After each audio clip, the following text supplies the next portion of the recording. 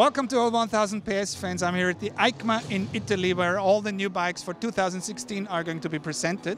Next to me, Philipp Kornfeld, sales manager for Honda Austria here at the booth of Honda. A new model, perhaps you don't see it as a new model, but it's the new Crosstourer. Philipp, what's new about the new Crosstourer? Yes, for 2016 we really put a lot of new updates on our Crosstourer.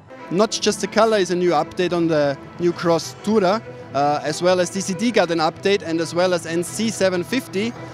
You can adjust from now on in the S mode on 3 different modes. So you have the D mode, and you can adjust S mode in 3 different levels, which gives you much more possibilities to adjust the DCD shift on your needs. We have another new nice update, which is the adjustable windscreen, which you can adjust while riding, even with gloves, without any tools, easily, which gives you much more comfort on this model. As well, the Crosstourer is from 2016 onwards already prepared for Euro 4 emission without any loss of power. All the technical new things we can't test, of course, but the windscreen, it works really good. You just have to put it up here and it goes very easily, and then it's fixed in every position, so that's good.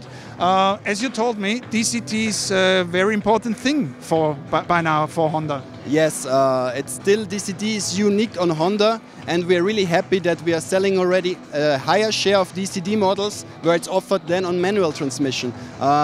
During the year we achieved already 60% DCT coverage on our models, which shows that the technique is really appreciated on market and already accepted on market. So the bikers like DCT, and we hope they like it next year too for you. Philipp, thank you for the interview. Thank you too.